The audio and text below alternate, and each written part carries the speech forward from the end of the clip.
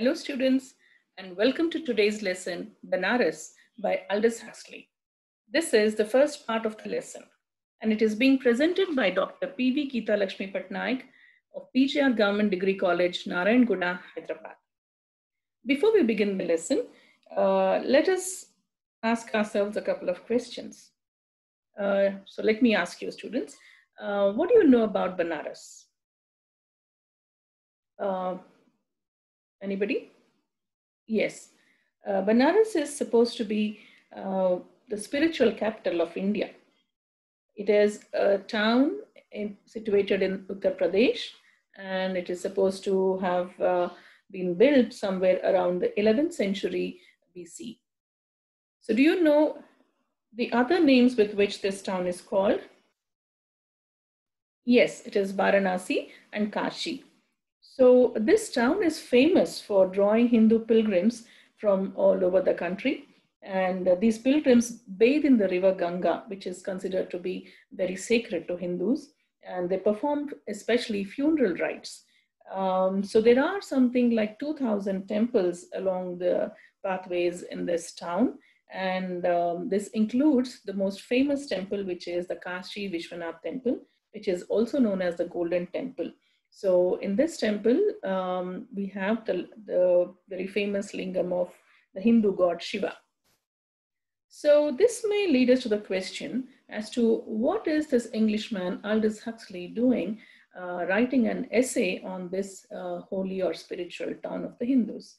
So let us see what it is that he's trying to tell us. But before that, let us take a quick look at the biography of Aldous Huxley. Aldous Huxley was an English writer, novelist, and philosopher. In addition, he also wrote poetry, drama, film screenplays, and works of criticism. He was the grandson of the prominent biologist T.H. Huxley and the son of the biographer and man of letters Leonard Huxley. This famous family also included Aldous Huxley's brothers, the physiologist Andrew Fielding Huxley and the biologist Julian Huxley. Considered as one of the greatest minds of his time, Aldous Huxley was nominated for the Nobel Prize in Literature 7 times.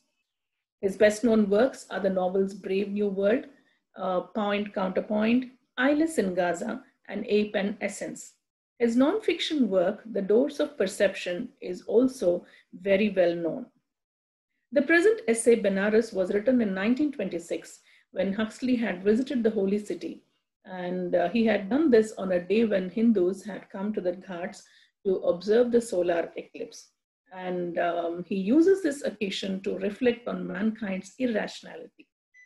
Since Huxley himself was a rationalist, he is of the opinion that it is mankind's capacity for thought that has led to the belief in superstitions.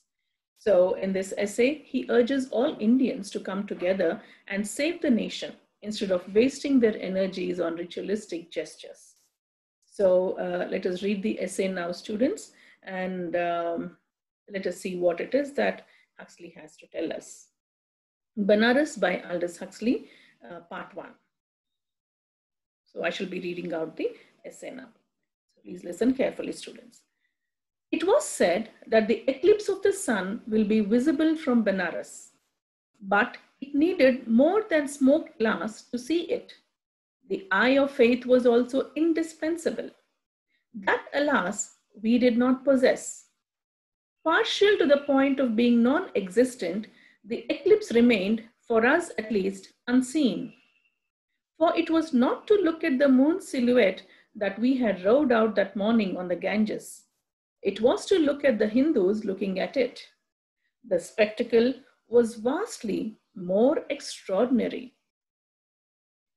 So before we look at the explanation, or before we try to discuss what is being said here, let us take a look at the difficult words in this passage.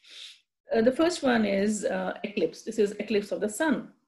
So the solar eclipse is an eclipse of the sun which happens when the new moon moves between the sun and earth, blocking out the sun's rays and casting a shadow on parts of earth. Smoked glass. This is a reference to the glass that has been treated such that it can be used as a filter to look at bright objects without damaging one's eyesight. Eye of faith means from the point of view of faith. Indispensable is essential.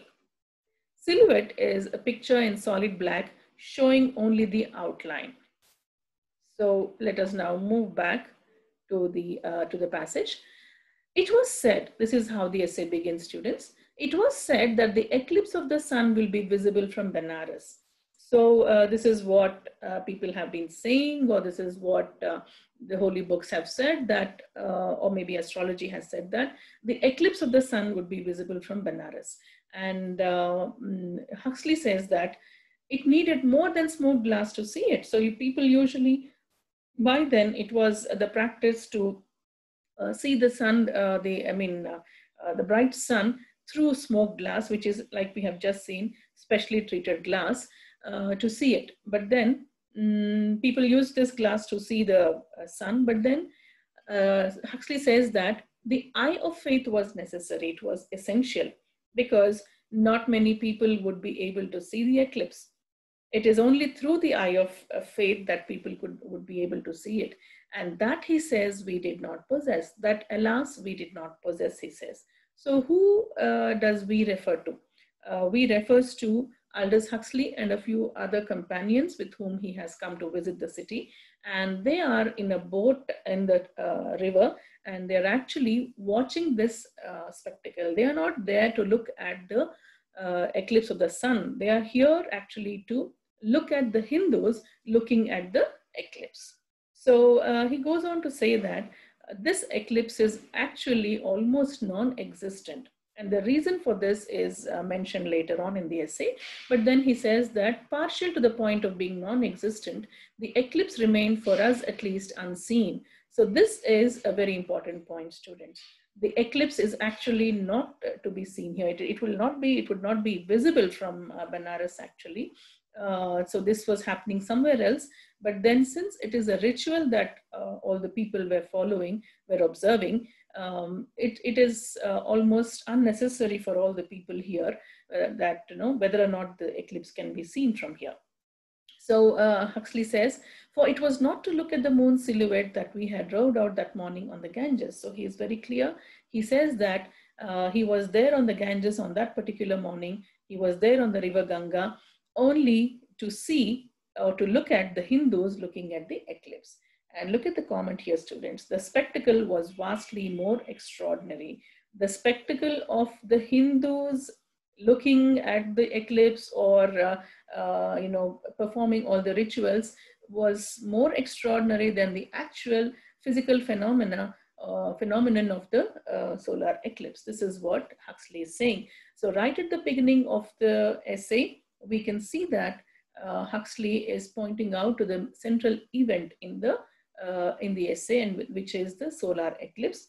And he's talking about how he and his companions are there in the river in a boat, since he mentions rowing out. So they are in a boat and they are watching the Hindus performing the rituals due to the physical phenomenon which was occurring, and that was the solar eclipse. So we have taken a look at the difficult words. And so what is actually happening in this passage, students? The central event, which is the solar eclipse, is introduced. The fact that the eclipse is all but invisible at Benares is mentioned. So we have already looked at this. Huxley makes it a point to mention that the eclipse is not visible at Benares. It is actually visible at some other place, in some other corner of the earth. But then this doesn't matter to the Hindus or to the people who are assembled there. The purpose for which the author is there is stated. And what is the purpose? To look at the Hindus looking at the eclipse. The reason for this is revealed, and the reason is that the spectacle would be extraordinary. So this is what happens in the first passage, students. So let us move to the next passage. There were, at the lowest estimate, 1 million of them on the bathing ghats that morning. 1 million. All the previous night and day, they had been streaming into the town. We had met them on every road, trudging with bare feet through the dust, an endless and silent procession. In bundles balanced on their heads, they carried provisions and cooking utensils and dried dung for fuel, with the new clothes which it is incumbent on pious Hindus to put on after their bath in honor of the eclipsed sun. Many had come far. The old men leaned wearily on their bamboo staves. Their children astride on their hips, the burdens on their heads automatically balanced, the women walked in a trance of fatigue. Here and there, we would see a little troop that had sat down to rest casually, as is the way of Indians, in the dust of the road and almost under the wheels of the passing vehicles. So now let us take a quick look at the difficult words. Estimate is an approximate calculation. Ghat is a stairway leading down to a landing on the water. Trudge is to walk slowly and with heavy steps due to exhaustion. Provisions are a stock or supply of food. Provisions is a word which refers to a stock or supply of food. Incumbent means necessary for someone as a duty or responsibility. Stave is a strong rod or stick. Astride means with a leg on each side off. Trance is a half unconscious state in which the person does not respond to external sensations. Fatigue is extreme tiredness resulting from mental or physical exertion or illness. So these are some of the difficult words that we shall be coming across in this paragraph. So let us quickly go back to the passage. So he has already, Aldous Huxley has already described the scene on the ghats of the river Ganga. Now he goes back to what has happened that morning, and he says that at the lowest estimate, at the lowest calculation, 1 million of them were there on the bathing ghats that morning, he says. 1 million.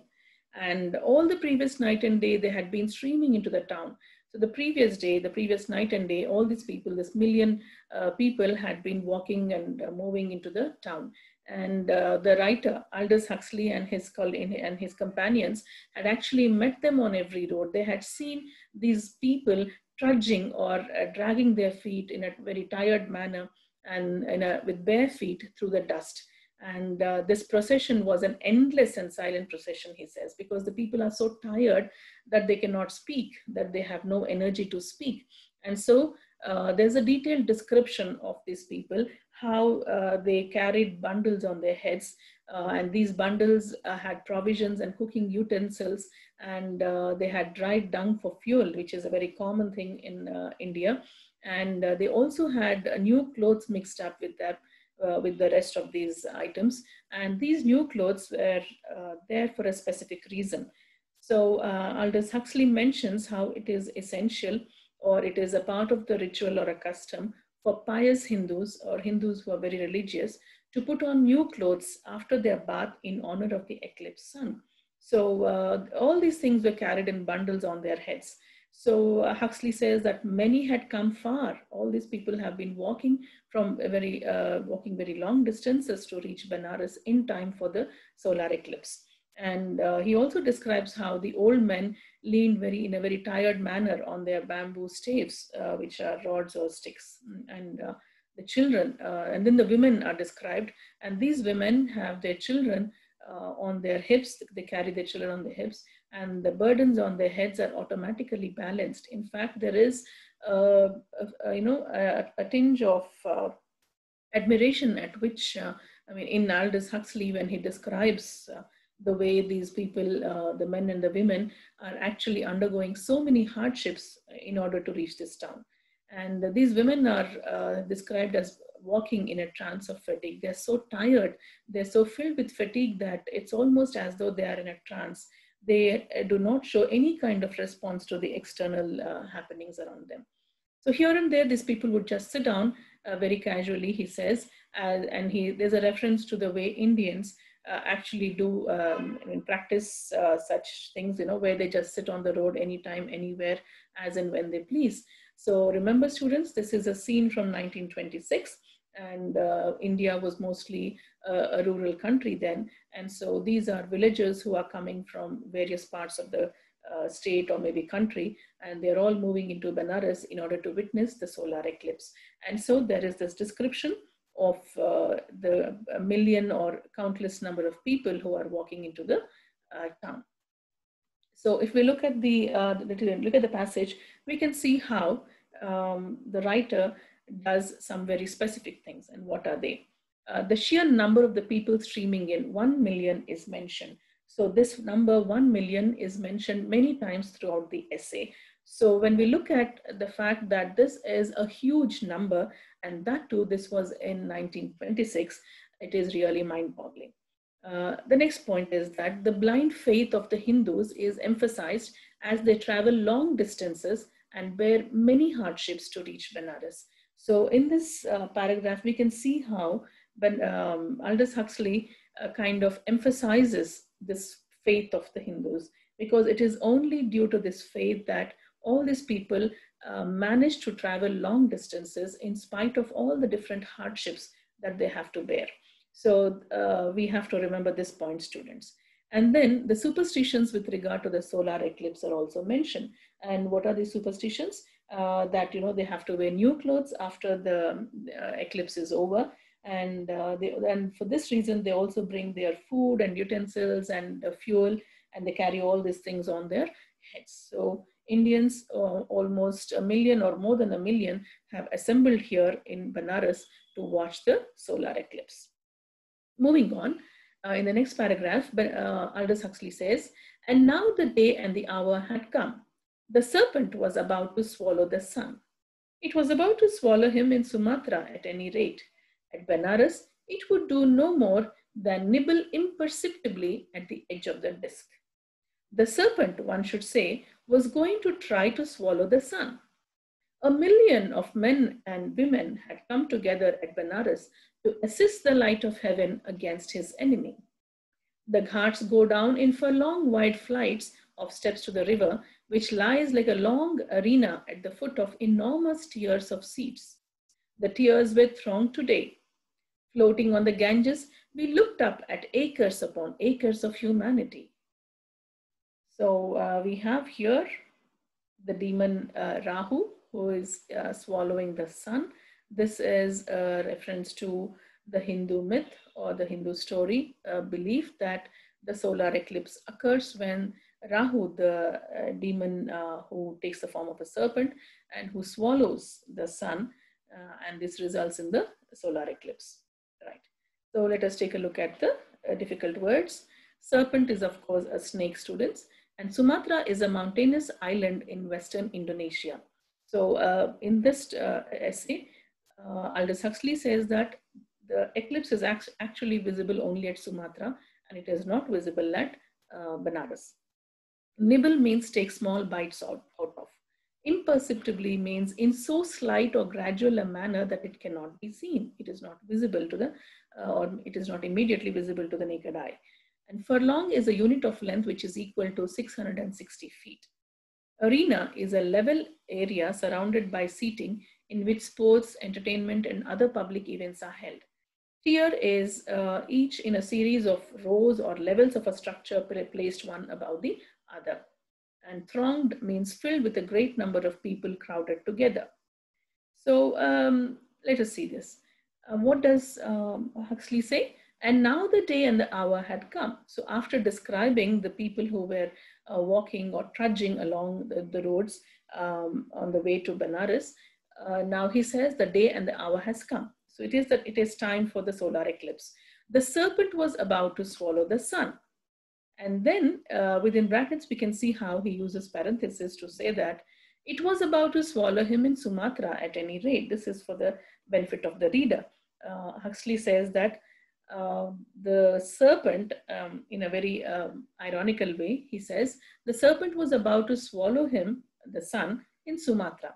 At Benares, it would not do anything more than just take small bites out of it at the edge, you know, the sun's edge, very small bites, because he's emphasizing the fact that the solar eclipse would be almost invisible at Benares. So the serpent, one should say, was going to try to swallow the sun. So look at the way he uses sarcasm to highlight what is a specific superstition of these people. 1 million of men and women had come together at Benares to assist the light of heaven against his enemy.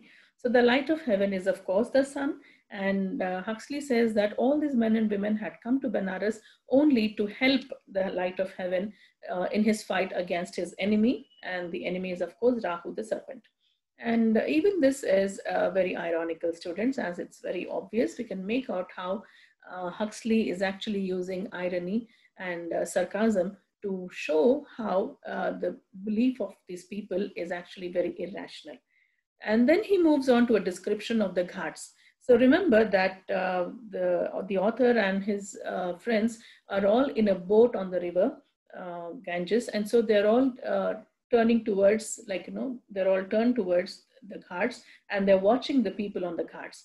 And to them, the ghats look, they appear in a very strange or very different manner. And how do they appear to the writer? Let us see. The ghats go down in furlong wide flights of steps to the river. So furlong, as we have seen, is a unit of length equal to 660 feet. So these are very wide flights of steps, and they go down to the river, and it looks as though the river is like a long arena at the foot of enormous tiers of seats. So the whole scene is described as though it is an area which is meant for entertainment or some other public events. And the tiers were thronged today. They're filled with so many people on that day and floating on the Ganges. So this is now a reference to the author and to his companions. He says, floating on the Ganges, we looked up at acres upon acres of humanity. So the emphasis is on the sheer number of people who have assembled there to watch the solar eclipse. If we analyze this passage, we can see how the Hindu story of Rahu the serpent devouring the sun is specifically mentioned. Of course, he doesn't mention the name Rahu, but then he speaks about the serpent. And two important facts are repeated. And what are these facts? That the eclipse is imperceptible in Benares, that it is almost invisible in Benares, and that 1 million people have come to Benares to witness this event.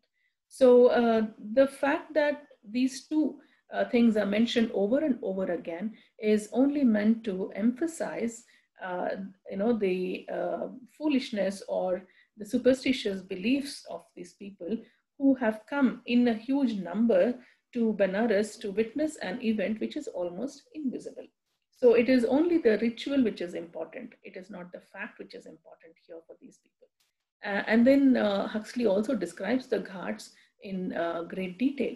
And this is meant to show how such a huge number of people have come to this place only to witness this particular incident. And then the next passage is actually very important because he speaks about a very specific incident which happens there. As the writer and his friends move on the river in the boat, they move to a particular place where there is less crowd. So what happens there? Let us see. On the smaller and comparatively unsacred ghats, the crowd was a little less densely packed than on the holiest steps. It was at one of these less crowded ghats that we witnessed the embarkation on the sacred river of a princess. Canopied and curtained with glittering cloth of gold, a palanquin came staggering down through the crowds on the shoulders of 6 red-liveried attendants. A great barge, like a Noah's ship, its windows hung with scarlet curtains, floated at the water's edge. The major domo shouted and shoved and hit out with his rod of office. A way was somehow cleared. Slowly and with frightful lurchings, the palanquin descended. It was set down, and in the twinkling of an eye, a little passageway of canvas had been erected between the litter and the door of the barge.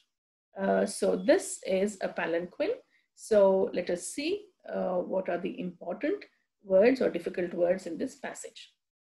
Embarkation is the act of passengers or crew getting aboard a ship or aircraft.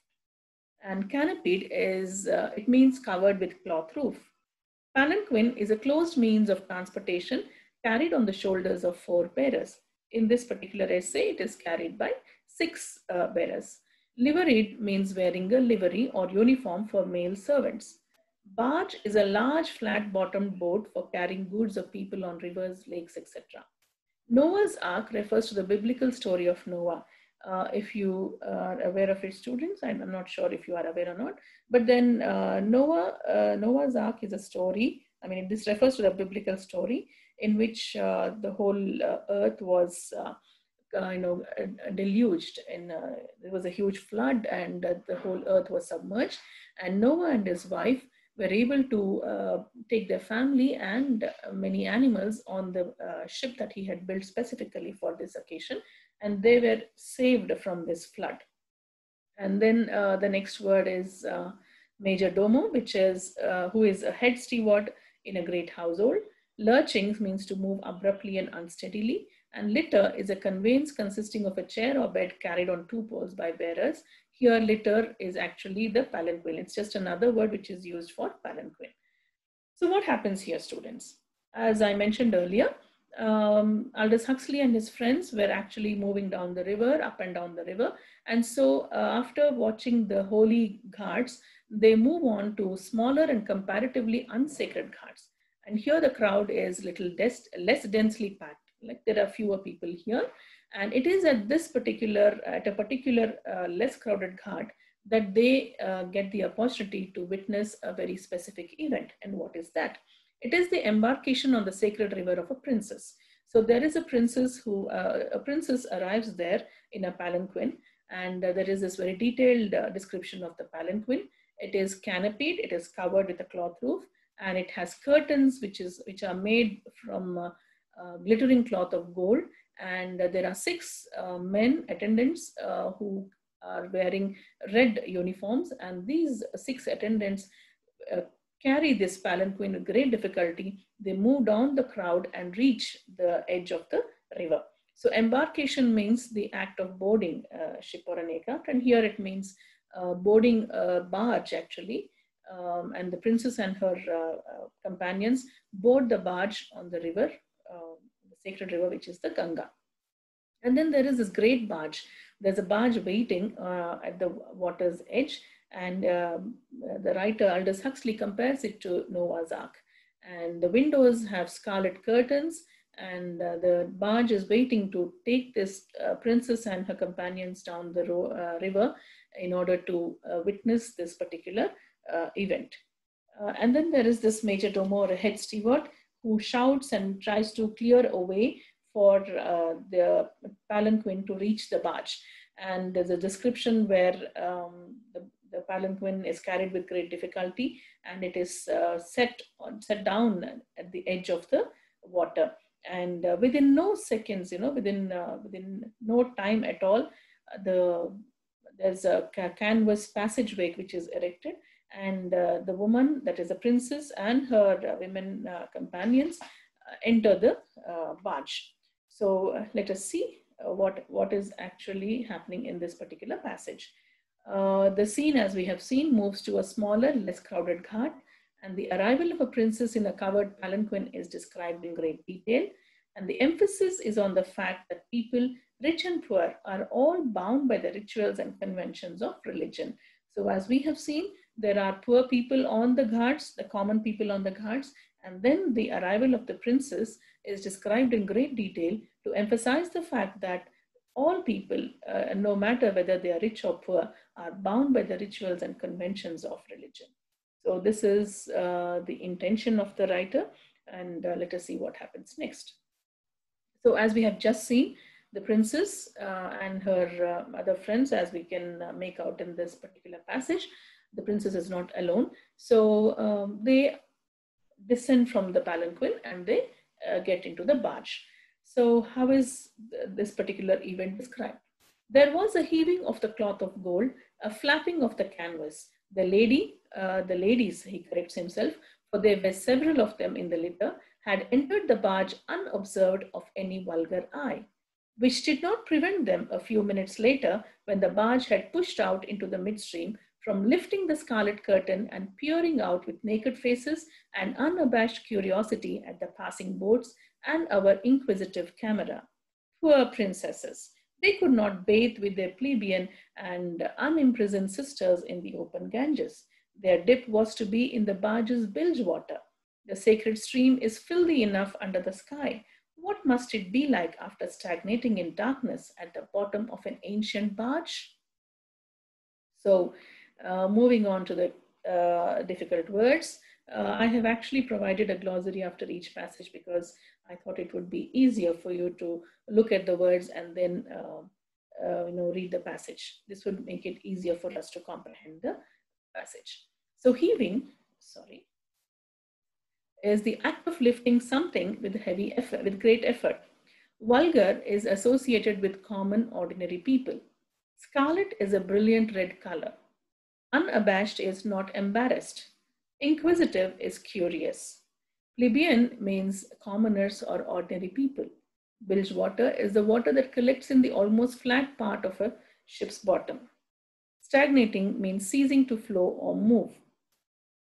So we can see how the passage begins with a description of the way the palanquin is moved towards the barge, and how the people around the princess and her female companions are very particular about ensuring that the princess and her friends are not visible to the common eyes. And so there was a heaving of the cloth of gold, a flapping of the canvas. The lady or the ladies had entered the barge unobserved of any vulgar eye. So Aldous Huxley makes it a point to emphasize how there is this gap between the rich and the poor, the haves and the have-nots, and how the aristocratic princess is not to be seen by the common people. And so the people, the attendants of the princess are very particular that she is not seen by the common people. So anyway, the women, the princess and her women friends enter the barge, but then after they enter it, within a few minutes, they lift the scarlet curtain and peer out, look out with naked faces and unabashed curiosity. They are not embarrassed. So they want to see what is happening outside. And so they look at the passing boats and our inquisitive camera, he says, because as he mentioned earlier, he and his friends were also already on the sacred river, on the river Ganges in a boat, and they had cameras with them. So they were trying to film it or photograph all the scenes on the ghats. And so these women were actually very curious and they wanted to see what was happening outside. And Aldous Huxley says, poor princesses. He's so filled with pity for these poor women. In fact, it is ironical that he uses the word poor.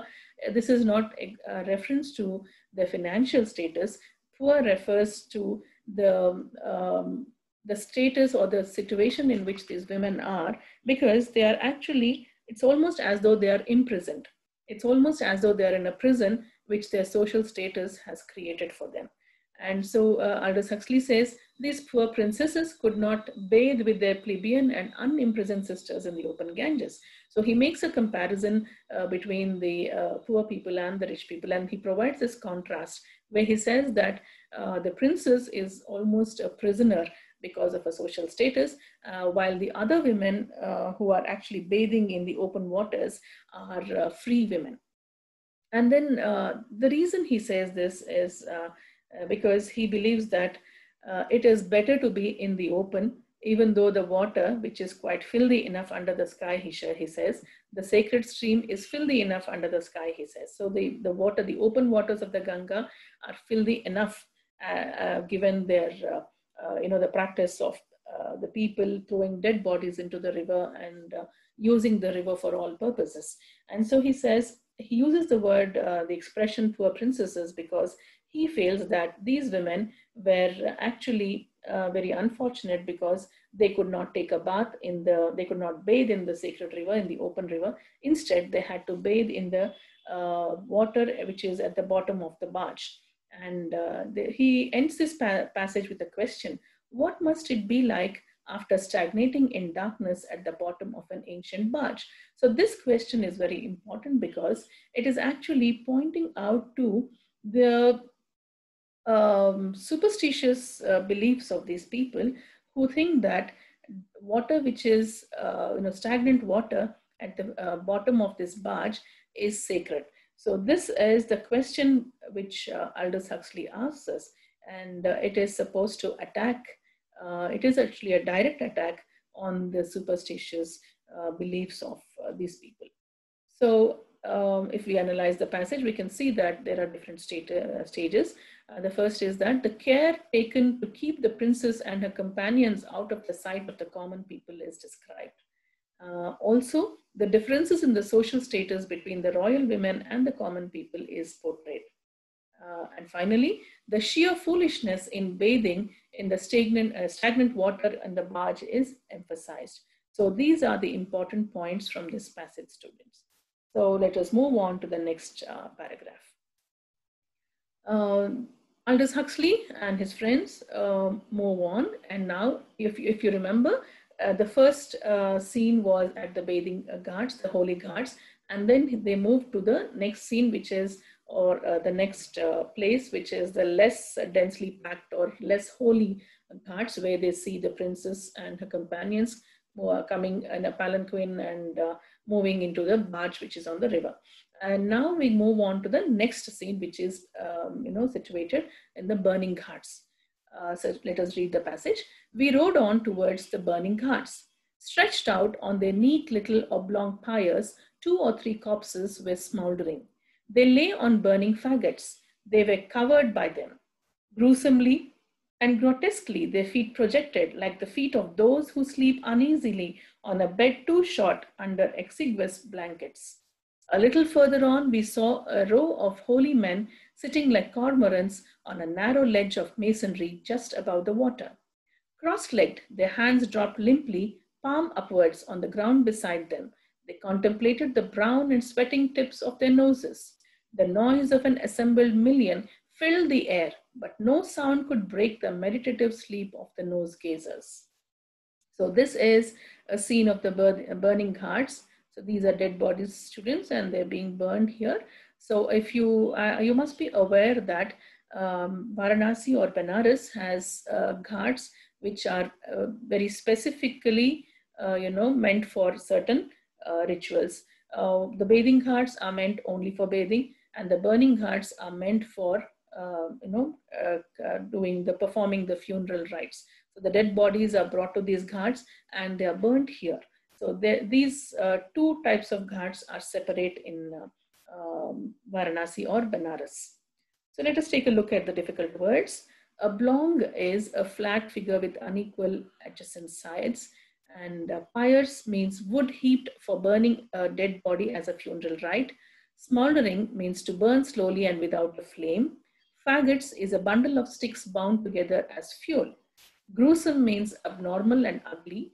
Grotesque means inspiring horror. Exiguous means insufficient or scanty. Cormorants are large, long-necked seabirds. Ledge is a narrow, horizontal shelf fixed to a wall. Masonry is structure built of stone or brick.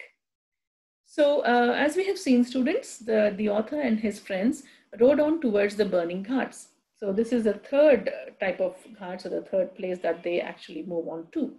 So here there's a very long description of the dead bodies which are being burnt, and this description is meant to arouse feelings of disgust, and it's not a very pretty kind of a description. So the dead bodies are described, the corpses are described as stretched out on their neat little oblong pyres. 2 or 3 corpses were smoldering. Smoldering is where most of the burning is already over, and the flames are now down, and without the flames, the bodies are just, burning slowly. So this is not exactly a very, beautiful description. It is actually very, very difficult to take. They lay on burning faggots. So what are faggots? Faggots are a bundle of sticks. They are bundles of sticks which are bound together as fuel. So the dead bodies lay on burning faggots, and these faggots are also covered. They cover the dead bodies. So the bodies are described as being gruesome and grotesque, and their feet project out of the pyres, and it looks as though these bodies are the bodies of people who sleep on a bed under 2 short blankets, blankets which are, insufficient to cover the whole body. And this whole description actually creates a feeling of disgust. And remember, students, this is written by an Englishman during, the year 1926. And basically, this is meant for Western readers. So I'm sure that the Western readers would have been filled with disgust while reading this particular passage. A little further on, he says, we saw a row of holy men sitting like cormorants on a narrow ledge of masonry just above the water. So cormorants are large, long-necked seabirds. So there's this description of the holy men who are all thin and so thin that their necks look very long, and they sit on a narrow ledge of masonry, and they're all sitting cross-legged, and their hands are dropped limply, palms out upwards, and they are actually meditating. This whole description is the description of people or men who are meditating. And he finds it very strange that these sadhus or holy men are actually so deep in their meditation that they are not at all disturbed by the noise of an assembled million. So this noise must have been tremendous, but then it does not succeed in breaking their meditation. The nose gazers, as he says sarcastically or ironically, are, it is a reference to the meditative pose which is taken up by the sadhus. And so he says, Aldous Huxley says that this noise, which must have been very, very, very tremendous, is actually almost inaudible for these nose gazers or for the holy men who are meditating. So Aldous Huxley finds it very strange and unusual. In fact, he tries to, there is an attempt to understand how these people, these holy men, can actually continue with their meditation. So what is this? What is Aldous Huxley actually doing in this passage, students? The scene moves to the burning ghats where corpses are described in a grotesque manner. The scenes of the praying crowds and the burning dead bodies are juxtaposed to create a sense of distaste and disgust. So we have these people here on neighboring ghat, where they are all actually praying and performing rituals. And very close to it, on this ghat, the burning ghats, we can see how corpses are being burnt. So there is this juxtaposition of the praying people and the burning corpses. And there's also a description of the holy men who are described as being deep in meditation, and who are shown to be undisturbed by the noise made by all these people. So the idea is to show how these holy men have a kind of a mystical distance from the other people there. So all this is described by Huxley within this paragraph. And finally, let us see. This is the final passage in today's lesson, students. At a given moment, the eye of faith must have observed the nibblings of the demoniacal serpent. For suddenly and simultaneously, all those on the lowest steps of the ghats threw themselves into the water and began to wash and gargle, to say their prayers and blow their noses, to spit and drink. A numerous band of police abbreviated their devotion and their bath in the interest of the crowds. The front of the waiting crew was 1,000 yards wide, but 1,000,000 people were waiting. The bathing must have gone on uninterruptedly the whole day. Time passed. The serpent went on nibbling imperceptibly at the sun. The Hindus counted their beads and prayed, made ritual gestures, ducked under the sacred slime, drank, and were moved on by the police to make room for another installment of the patient million. We rode up and down, taking snapshots. West is west. So, let us take a look at the important or difficult words. Demoniacal is wild and evil. Simultaneously means at the same time. Abbreviated means shortened. Ritual is something which is done as a religious rite. Gesture means movement of the hands, face, or other parts of the body. Slime here refers to the muddy water of the Ganges. Installment is one part of a series. So this is the very detailed description of the various gestures or actions that all the people perform at the specific moment when the eclipse occurs. So let us see what happens. At a given moment, because I'm sure all of you are aware that the eclipse is actually, foretold in our books of astrology, and the Hindus have a very specific system of predicting all these celestial events. And so at the given moment, the eye of faith must have observed the nibblings of the demoniacal serpent, he says. Here we have to mention that we have to consider the fact that our astrology is actually very accurate. So Indians have been able to predict a solar eclipse, the exact time when the eclipse takes place.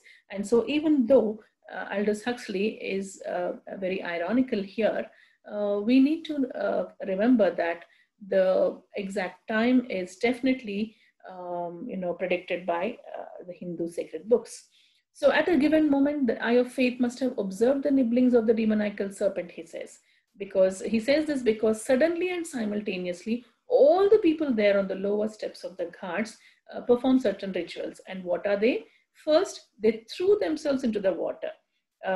He is actually using a kind of derisive humor to say this, but then all the people suddenly started, dipping into the water, and they started performing their rituals. And what were the rituals? The rituals were like this. They went on like this. They began to wash and gargle, to say their prayers and blow their noses, to spit and drink. So this whole description is a description of the various actions that these people were doing on the in the water at the specific time. And a numerous band of police abbreviated the devotion. He also refers to the policemen who are there with the specific purpose of trying to move these people along, as there are other people waiting to perform the rituals. And so the front of the waiting crew was 1,000 yards wide. So there's this description of the 1,000 yards of ghat, which was, which were all like covered by Indians or Hindus, and all these people are busy with all their rituals. But then 1 million people were waiting, he says. So the bathing must have gone on uninterruptedly the whole day. The whole day these people were there actually performing all these rituals. And time passed, he says. The serpent went on nibbling imperceptibly at the sun. So once again, there is this reference to the imperceptible nibbling of the sun. So Aldous Huxley does this deliberately. Like I said, he is actually trying to emphasize the fact that the eclipse is actually invisible at this particular place. The Hindus counted their beads and prayed and made ritual gestures. So it is not enough to say all these things. Aldous Huxley also refers to how they duck under the sacred slime. So this very usage is interesting, students. He says slime because he's very specific. This is the second time that he has referred to the water as being muddy or dirty. Earlier he had referred to it as the filthy water, and now he says sacred slime. So the Hindus counted their beads and prayed, made ritual gestures, ducked under the sacred slime, drank, and were moved on by the police to make room for another installment, he says, of the patient million. So the description is repeated here in this paragraph. So the idea is to emphasize how the Hindus were actually making ritual gestures which have no meaning whatsoever. And then he talks about the actions that were performed by the writer himself and his friends. We rode up and down taking snapshots. So from morning till the afternoon, he is busy. These people are busy taking snapshots as they moved up and down the river. And look at what he says at the end. West is west, he says. So if east is east, if the east is filled with superstitious beliefs and rituals and customs, then the west is west, because the west believes in, the west is very fond of treating the East as a barbaric continent, and they treat these Eastern countries, especially India, as being a barbaric nation.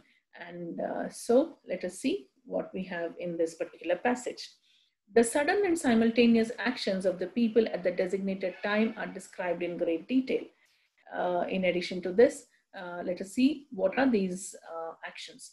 Bathing, washing, gargling, praying, blowing of noses, spitting, and drinking all are mentioned they're all mentioned to bring out the range of activities done throughout the day by the million people assembled here on the ghats of the river Ganga. The fact that the author and his companions spend the whole day taking photographs of the events is emphasized to show the fascination of the West for all the idiosyncrasies of the barbaric East. So all these passages today, what we have seen, students, we have just read a number of passages. So all of them are actually meant to emphasize two things. The first is the superstitious beliefs of the Hindus, and how they actually perform various rituals for an event which is actually not visible to the naked eye. And the other thing that is very important here, students, is the fact that the West has a fascination for the barbaric East. So the West is always trying to portray itself as being rational, as giving importance to reason, while the East, in comparison, is supposed to be irrational and given to superstitions. So this, students, is the first part of the lesson that we have just read. I hope you have enjoyed it. I hope you have understood all the events and descriptions that have been given to us in this lesson. In the next class, we shall be dealing with the second part of the lesson. So that's all for today, students. Goodbye and thank you.